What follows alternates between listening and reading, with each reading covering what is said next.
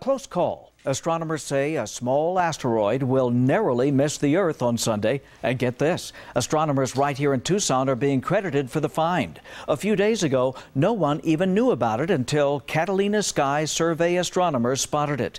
9 on Your Side's Corey Marshall explains.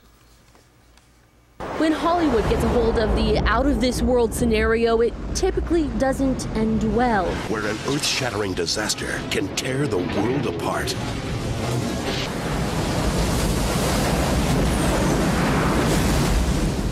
We have 18 minutes to zero barrier.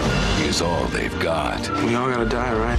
I'm the guy who gets to do it saving the world. Objects in space coming in contact with Earth, or at least close to it. That's exactly what will play out this Sunday when astronomers say a small asteroid will come within 25,000 miles from Earth.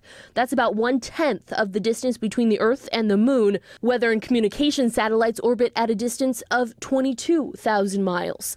A close call, yes, but the asteroid, which astronomers estimate is about 60 feet in size, has an even closer connection to southern Arizona.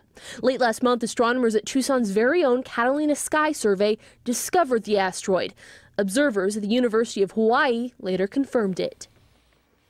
Now, the asteroid, which is officially being called 2014 RC, will pass by Sunday morning around 11:15 here in Arizona. Now, according to the NASA website, amateur astronomers with small telescopes may be able to see it. NASA calling the close approach a learning opportunity for researchers to observe. Guy.